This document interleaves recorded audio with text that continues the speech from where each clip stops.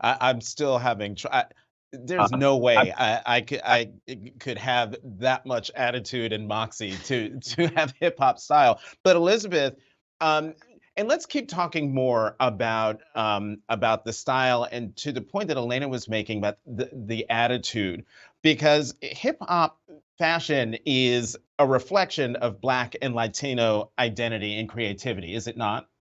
Absolutely. Explain, go further into that. Absolutely.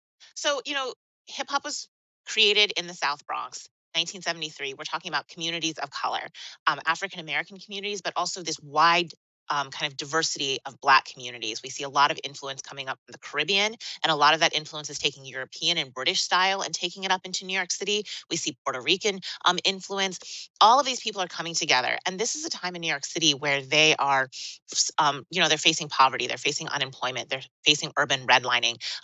All of New York is kind of suffering in the 1970s, but communities of color are especially feeling this. White flight is taking place. And then, of course, we have the crack pandemic coming on in the 1980s. A lot of things are happening.